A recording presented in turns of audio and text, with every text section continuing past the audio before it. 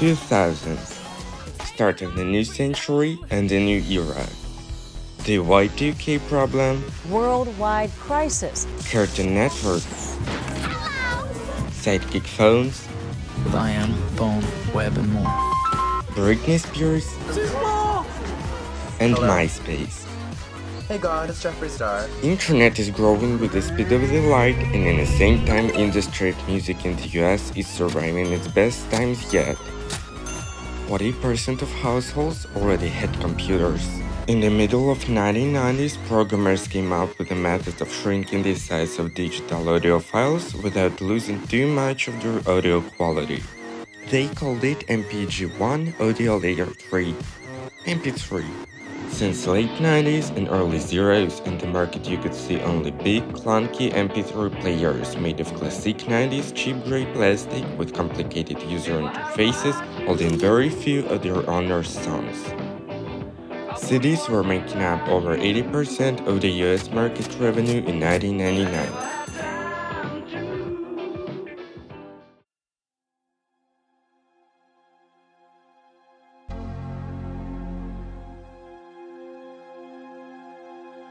Apple Computers Incorporated, which at that time occupied the computer market and had relatively low sales of its PowerBooks, Power Macintoshes, iMacs, and iBooks, decides to increase its consumer awareness by starting a new endeavor in one of the most popular industries back then: music.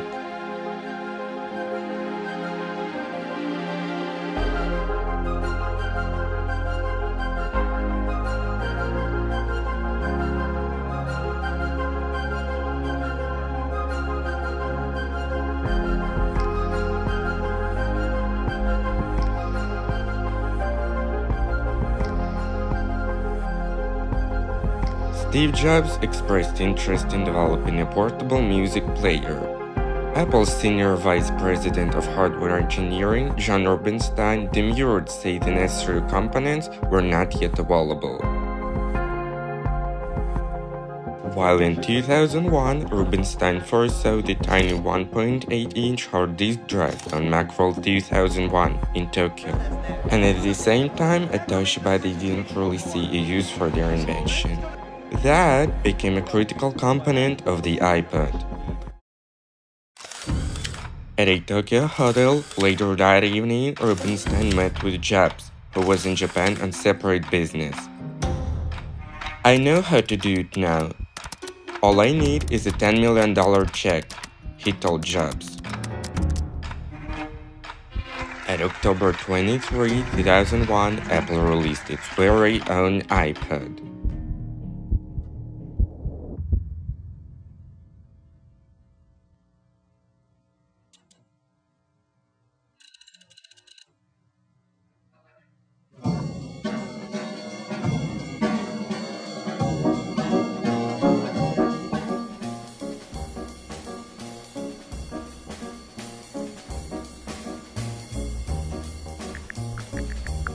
With this MP3 player, I held it, and 45 seconds later, I knew how to use it. iPod is a nicely designed, well-integrated, and pleasantly fast jukebox for Mac users. Sound quality is excellent. I tested it with the included earbuds and with larger noise-cancelling headphones. I even plugged it into an automobile speaker system using a cheap cassette adapter from Radio Shack. The iPod sounded great in each instance. It was built into a compact, sleek metallic body, which differs tremendously from others and was its killing feature. Originally, the iPod came with a pair of high-quality, white earbuds that became an iconic accessory on the streets. It had a revolutionary new way of using your player with a new scrolling wheel. When engineers showed Steve Jobs the very first iPod prototype for his approval, Jobs played with the device, scrutinized it, weighed it in his hands, and promptly rejected it. It was too big. The engineers explained that they had to reinvent inventing to create the iPod, and it's impossible to make it any smaller. Jobs was quiet. He stood, walked over to an aquarium, and dropped the iPod in a tank. After it touched the bottom, bubbles floated to the top. Those are air bubbles. That means there is space in there. Make it smaller.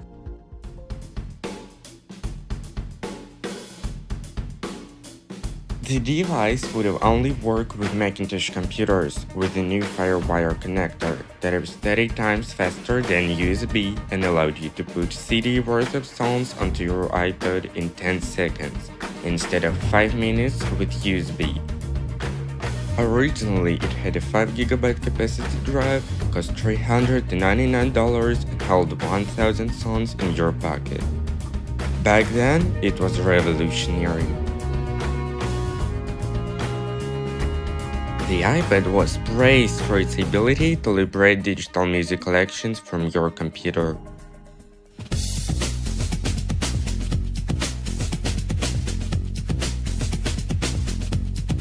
You just take this cool little device, you plug it in over FireWire to your Mac, it launches iTunes, takes all your music, all your playlists, and automatically transfers it down onto your iPod, and then you can unplug and just go. All the music was able to be downloaded to your iPod from iTunes, which was available for Mac only and was released 8.5 months before the iPods that year. In 2003, iTunes also became available for Windows. iTunes for Windows is probably the best Windows app ever written.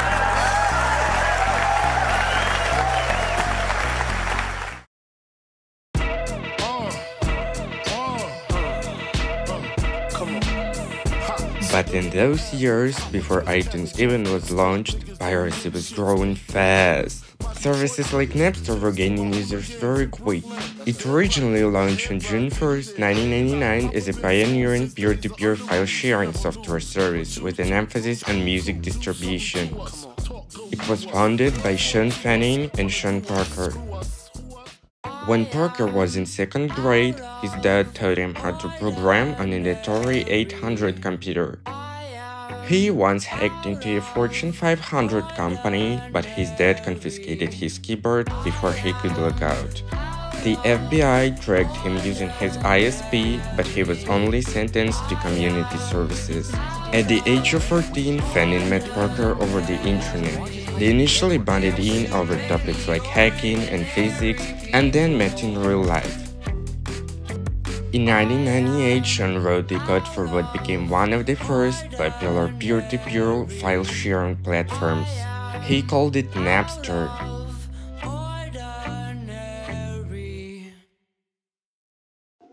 Peer-to-peer meant that users could share music from computer to computer for free. Napster became a massive hit, especially among students at university campuses, allowing them to quickly download the music without paying a penny for it. But then happened something that turned the dawn of pirating into its eclipse. Metallica discovered a demo of their song I Disappear had been circulating across the network before it was released. It was played on several radio stations across the United States, which alerted Metallica that their entire back catalog was also available. On March 13, 2000, they filed a lawsuit against Napster. In March 2001, Napster settled both suits from Metallica and from Dr. Dre after being shut down in a separate lawsuit from several major record labels. In 2000, Madonna's single Music was leaked out onto the web and Napster prior to its commercial release, causing widespread media coverage. Legal troubles over copyright infringement aren't slowing down Napster. Napster. Nail in Napster's coffin. On February 2001, Napster's number of users reached the point of 26.4 million worldwide. In 2000, A&M Records, along with several other recording companies, sued Napster. Napster lost the case, but then appealed. District Court commanded Napster to keep track and restrict access to infringing material. Napster wasn't able to comply and thus had to close down its service in July 2001. In 2002, Napster filed for bankruptcy and sold its assets to a third party. In October 2003, ad agency TBWA Day introduced silhouette ads in Los Angeles, followed by a nationwide print and television launch.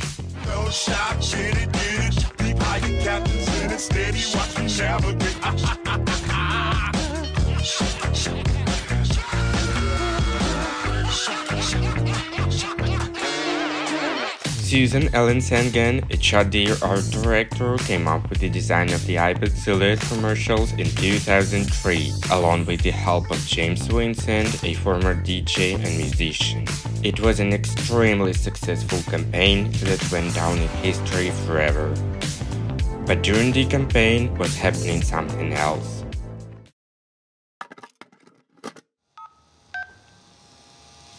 Welcome to the Apple Care Service and Support line. Thank you for calling Apple. My name's Ryan. May I have your first name, please? Casey? Alright, what seems to be the issue today? I have an iPod that I bought about 18 months ago, and the battery is dead on it. I was wondering what I should do. What, the battery's dead on the iPod? That's correct. The only way you... charge for longer than an hour. Okay, if the battery... How long is it? How old is it? About 18 months old. 18 months? Okay, it's past its year, which basically means for, there'll be a charge of $255 plus a mailing fee to send it to us to refurb it, to correct it. But at that price, you might as well go get a new one. Apple doesn't offer... No. Apple doesn't offer a new battery for the iPod? No, because the battery...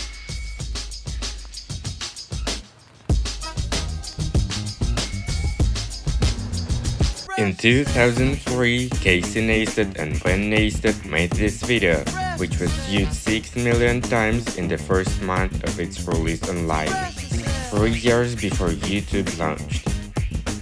After the movie, Apple announced expanded warranties for new iPod owners to purchase for $59 and also introduced a new $99 battery replacement mail-in service for others.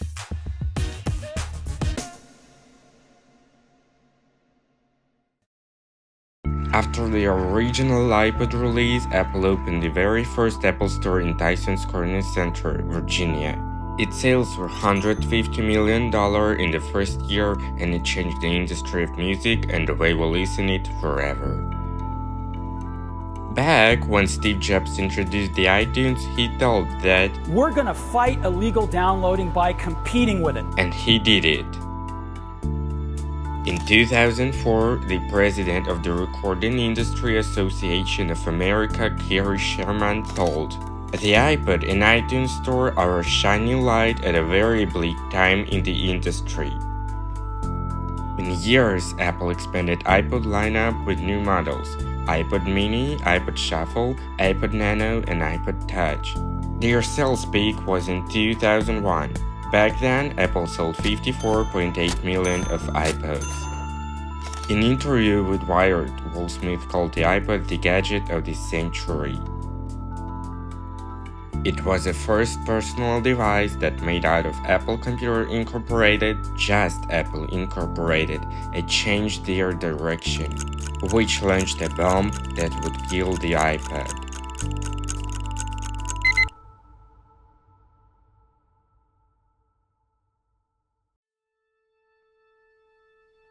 In 2007, Apple first launched the original iPhone. Even at the keynote, Apple introduced it as a device that combines an internet communicator, a mobile phone, and an iPod with a significantly bigger screen in one body. Be still now. In the next 3 years, Apple consistently updated existing lineup and at the same time introduced new iPhones. 2011 became the first year when no iPods were introduced. It was the year when Steve Jobs died.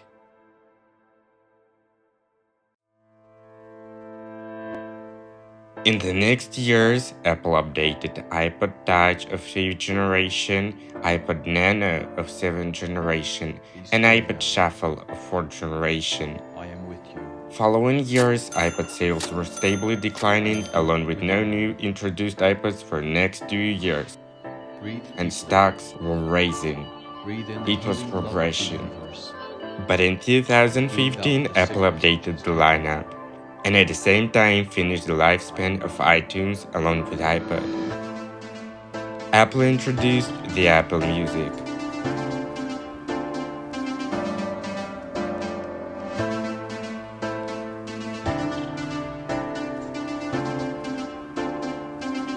In 2019, Apple introduced the last iPod ever. It was an iPod Touch of 7th generation that was introduced silently, just dropped on the side without a presentation. In 2022, Apple discontinued the last iPod. First introduced an experience twice in 2001, making history for 21 years, and discontinued in 2022 iPod. Device that changed Apple. Device that changed the industry. Device that changed us forever.